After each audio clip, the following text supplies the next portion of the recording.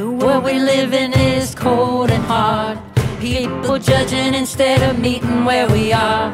Jesus and the Bible uses verdict, not a prayer. But we're left homeless, hungry and scared. Will heaven be divided into haves or have-nots? Or will we be equal, having more than enough, more than enough?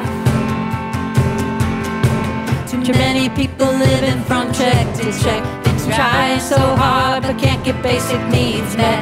If we all agree God don't make mistakes, then everyone deserves basic love and respect.